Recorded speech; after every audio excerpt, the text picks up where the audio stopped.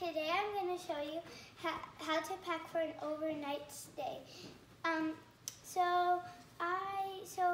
It's going to be a 2-hour drive. So I'm going to take this water game. Okay. And my fidget spinner, my toy car. Okay. And my donut brush. Okay. And I'm going to take... Hairbrush is important, huh? And I'm going to take some stuffies like this sloth stuffy and this bunny stuffy and some coloring over here. And I have my underwears in a little Ziploc over there. And I have pajamas at the top. Okay. And then I have my outfit at the bottom. And the outfit for tomorrow, right? Like the next day.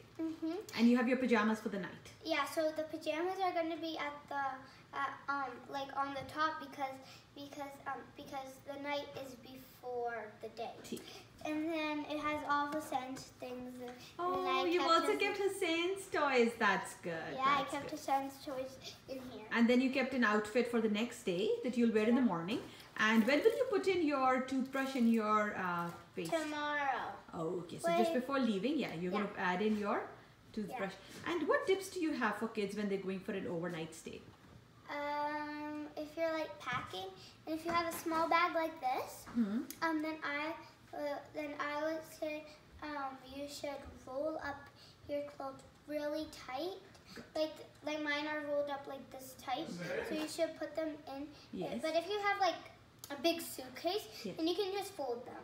That's a very good idea, thank you. And you thought of the order that you will need them, right? So you kept the toys at the top and the pajamas and the next day outfits at the bottom. Yeah, I kept the toys at the top because like they're for like the ride. For the easy access, for the drive.